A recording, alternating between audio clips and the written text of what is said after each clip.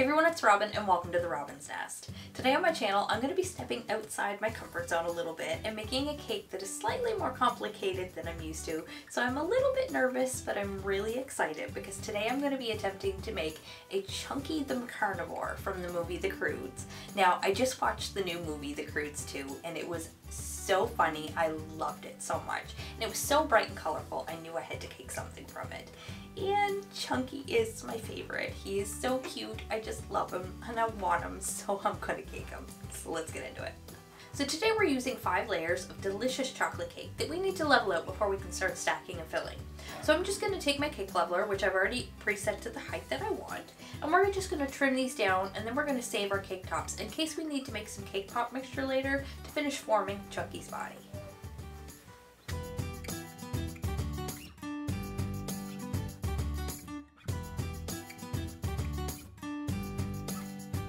So now that we've finished leveling our layers, it's time to get these stacked and filled. And so I know how I want my cake to be built up, I found a couple of cute little pictures of Chunky here that I'm going to be using as a reference point. Aren't they cute? Alright, so the first thing we're going to do is take a little bit of icing, and we're going to use this on our cake board to act as a little bit of a glue to attach our first layer of cake. Then we're going to take our first layer. We're going to apply that slightly off center, and then we're going to stack each of our layers on a bit of an angle for about the first 3 layers, and then the next 2 are going to go directly on top of those. Then I'm going to take a skewer and drive that straight down through our cake, and that's going to help lock those layers into place before we pop it into the fridge.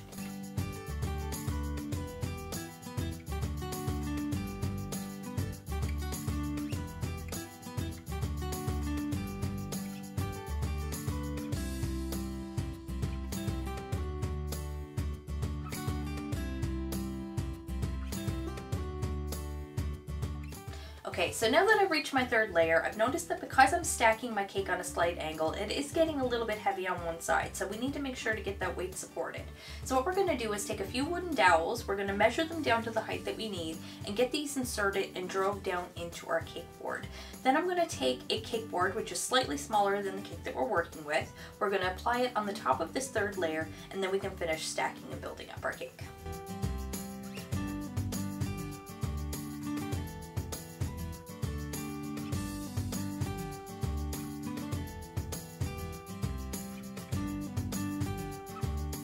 Okay, so now that I finished stacking up my cake, I want to take one last and final support and drive it down through the center of my cake and into my cake board to really lock these layers into place. Then we're going to pop it in the fridge to chill for at least 1 hour to allow our cake a little bit of time to firm up and really solidify these icing layers before we do any sort of carving. So I finished chilling my cake and it has firmed up nicely, so it should be really easy to work with now and we can start carving. Now, looking at my reference picture, I think the best first step is to decide where we want the body to end and the head to begin and just start carving the body shape. And then once I've decided how I want that to be positioned, we can go ahead and start carving the head. So I think I'm going to start here between the 3rd and the 4th layer, and we're going to work our way down, shaping the body as we go.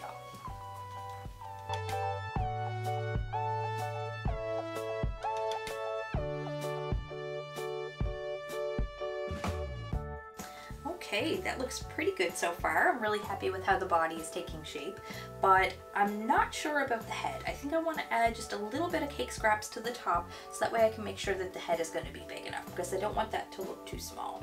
So once I finish doing that, we're going to carve out the rough shape of the head, then I'm going to move on to the finer details like shaping his eyes and his cheeks and whatnot.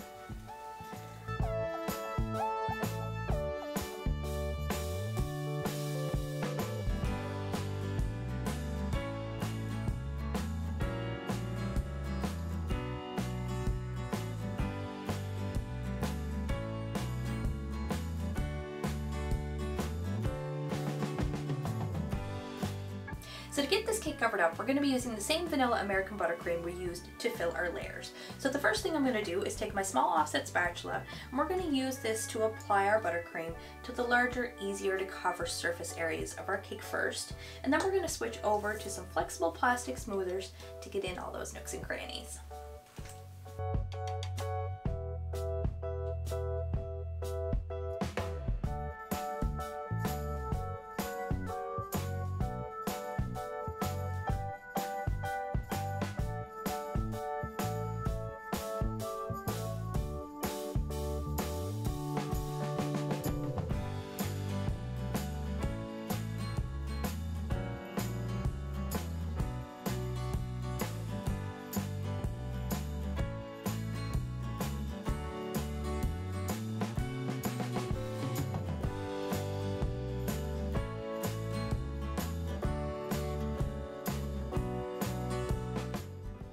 Okay, so I got him all covered up and he is almost ready for some fondant. We just need to make him some legs. So I'm going to pop him in the fridge to chill for just a few minutes to allow him to crust over, and we're going to get to mixing some cake pop mixture.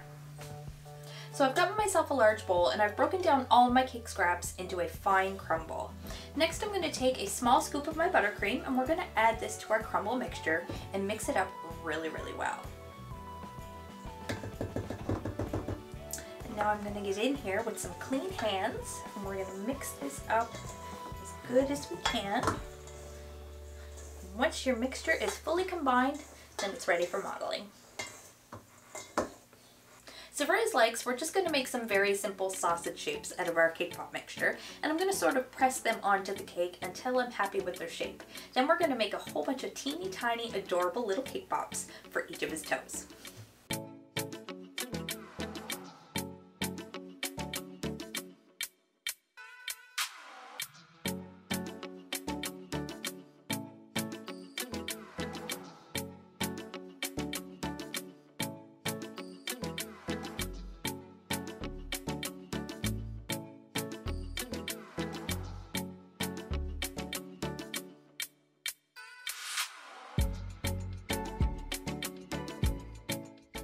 Well guys, what do you think of those? Look at those adorable little toes. Aren't they so cute? I just love them. I want to eat them up.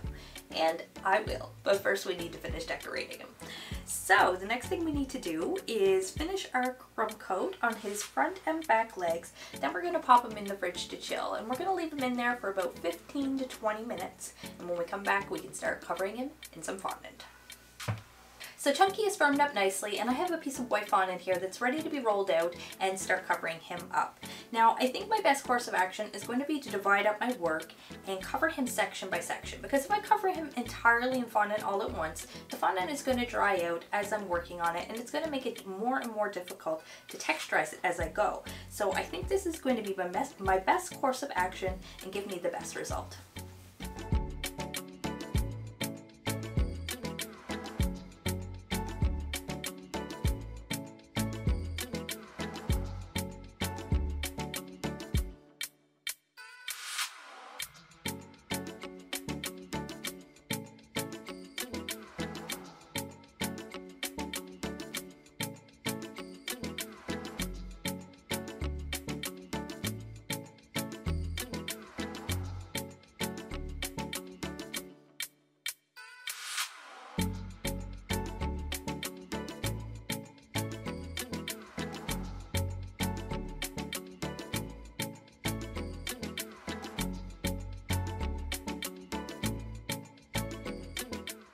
So we finished covering Chunky in fondant and I think he looks fantastic. Mind you, he does look a little bit thicker than he's supposed to, but that's okay. He just looks like he's been eating lots of cake. He's still cute. Alright, so we just have a little tiny bit of fondant work left to do. I need to make some ears. We need to give him his eyes and his nose, some teeth, and his tail too. And once I'm finished with all that, then we can start to add some color.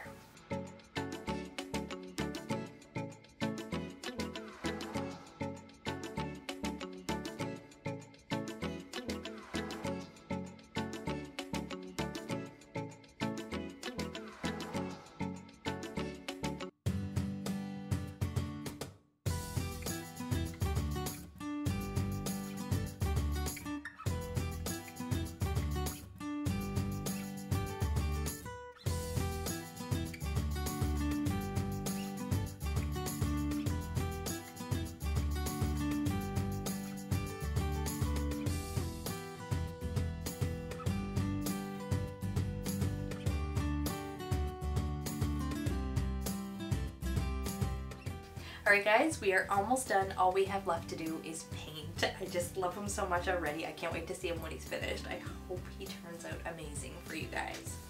Alright, now I will say an airbrush would probably make this job a little bit easier, but we're going to be using a good old-fashioned paintbrush and some gel food coloring. So I'm going to get this guy finished and I can show you guys what it looks like.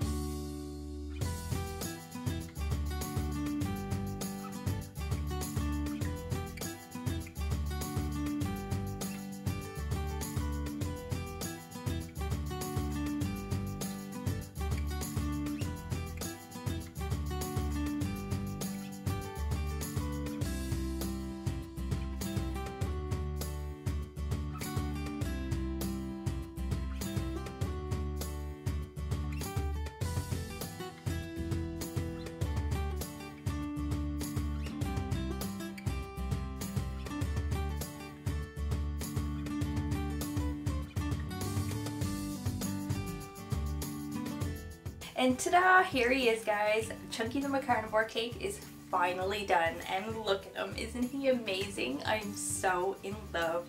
Now, I was so apprehensive to make this cake. I was absolutely terrified. I really didn't think I was going to be able to do it, but I took it step by step and one piece at a time, and I am so happy with how it turned out, and I really hope you guys all like it too. If you did, you guys know what to do. Leave a big thumbs up and leave me lots of love in the comment section too, and if you haven't done so already and you enjoyed the video, hit that subscribe button and ring the bell so you receive a notification every time I post a new video. Thanks for watching, guys. Bye!